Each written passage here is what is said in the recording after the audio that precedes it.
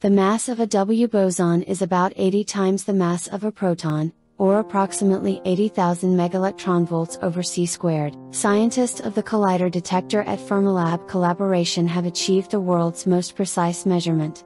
The CDF value has a precision of 0.01% and is in agreement with many W boson mass measurements. It shows tension with the value expected based on the standard model of particle physics. The horizontal bars indicate the uncertainty of the measurements achieved by various experiments.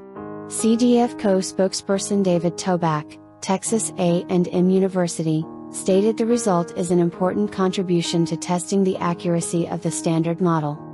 It's now up to the theoretical physics community and other experiments to follow up on this and shed light on this mystery, he added. If the difference between the experimental and expected value is due to some kind of new particle or subatomic interaction, which is one of the possibilities, there's a good chance it's something that could be discovered in future experiments.